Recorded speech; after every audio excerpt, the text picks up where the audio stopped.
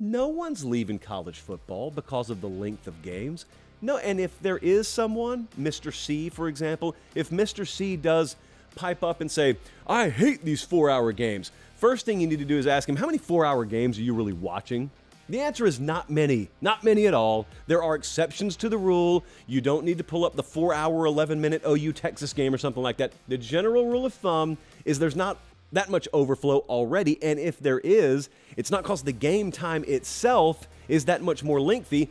It's because you added about 6-minute blocks of commercial break and ad break in there. You actually think I care if a game goes 9 minutes longer than it's formatted to go once they get here? Of course I don't. Of course you don't. And anybody who actually does make this a sticking point is a casual of the highest nature who is not in what we would call the core audience.